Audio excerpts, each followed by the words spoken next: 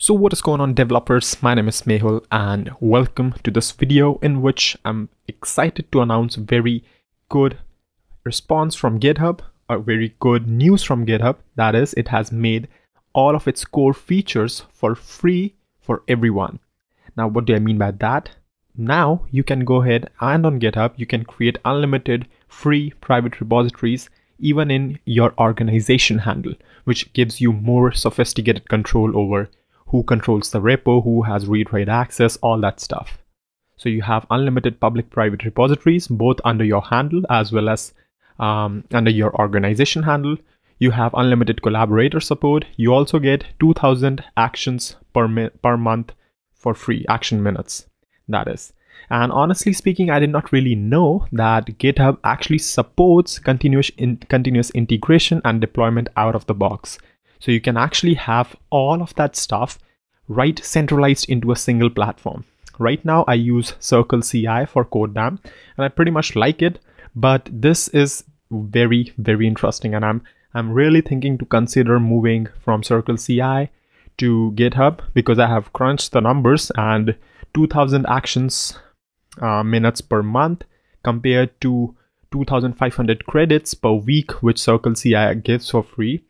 It's more or less like coming down as an equal bet, I would say.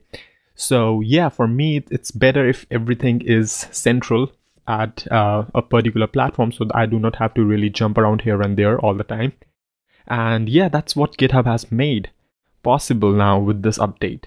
So you can see now that you have all these features. You can go to this page and see that all the features you get for free. For the features which are not free, I really think that these are for the companies, the big companies or people who won't really actually mind as well for paying this.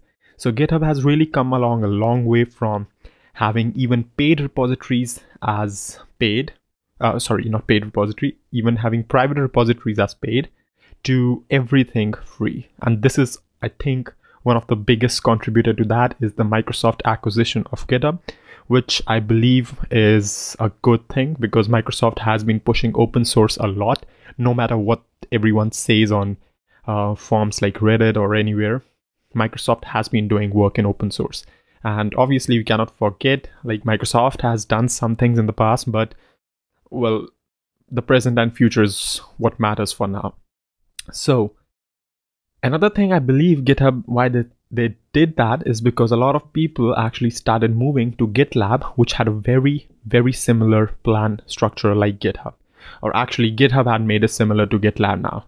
You see, on GitLab, you get the features which we were talking about right now absolutely for free.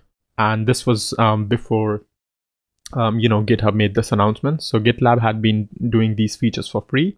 So I don't know why, but GitLab is not really GitLab is popular, but it's not really that popular than GitHub. So if you rank the sites, GitLab would definitely come below GitHub in terms of, maybe number of repositories, number of users.